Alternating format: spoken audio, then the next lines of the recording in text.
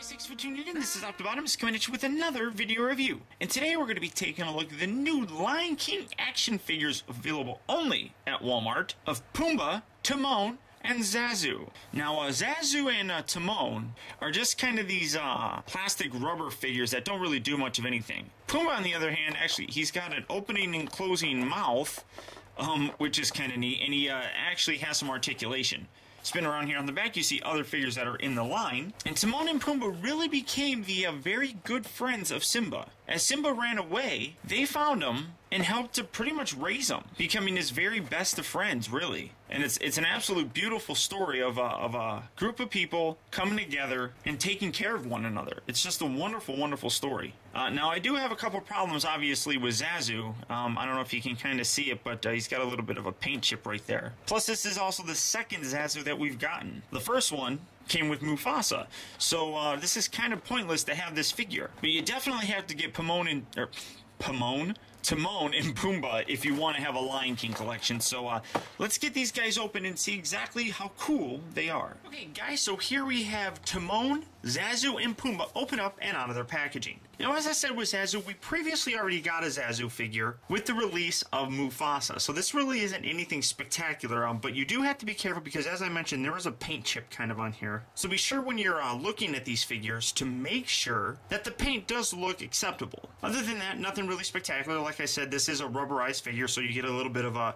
rubber going here and stuff, and then you got a birdie butthole, which I mentioned in my other ones. All of them have kind of weird little things like that. I don't know why I notice it, but Timon here also has a little hole there, which I don't know. I'm immature and I find it amusing. But Timon is obviously a meerkat, and I absolutely love meerkats. I think they're absolutely adorable. In fact, one of my favorite television shows when I do watch television is Meerkat Manor. Now, one thing that's really kind of interesting is that Timon actually is one of the very few characters in the Lion King movie whose name is not of a Swahili origin. It's actually a Greek name, which means, I think, he who respects, which is kind of weird because if you guys remember, he was always kind of a wimpy kind of character.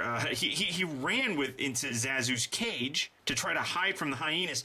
I don't know. It's just with a name like He Who Respects. I don't know. It's kind of strange. But he's stuck in this pose, and again, he's kind of rubber, so you get a little bit of like movement. You don't want to do too much because it is rubber. But it's a really nice likeness of Timon himself, and I'm happy I have it. Now, there was another version of this, which I never did get, that comes with him flocked, like in the set with a young Simba and Nala. It comes with Timon and someone else, I don't remember, but they're flocked versions.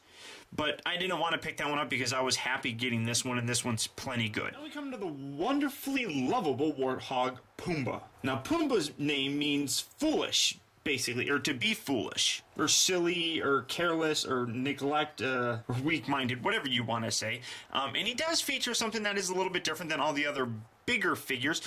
His mouth opens, and that's it. He doesn't have a butthole, which would be very apt for this character. His legs do move forward, they move back. They're not positioned in a bad way. The only thing that does kind of suck is that when you have, his head is really kind of pointed up. You can kind of go like this and get his head a little bit lower, but then his feet kind of point outward. His tail also kind of rotates, but this is just an absolutely lovable and great-looking character, except his eyes look really kind of weird. I don't know if that's coming across very well, but just something about them, maybe they're too spread apart. I don't know, but they're just kind of strange. And his mouth, when it opens, I don't know, it kind of looks weird here. And his hair disappears into his back. But it's overall not too bad. It's definitely nice, and you need to have Timon and Pumbaa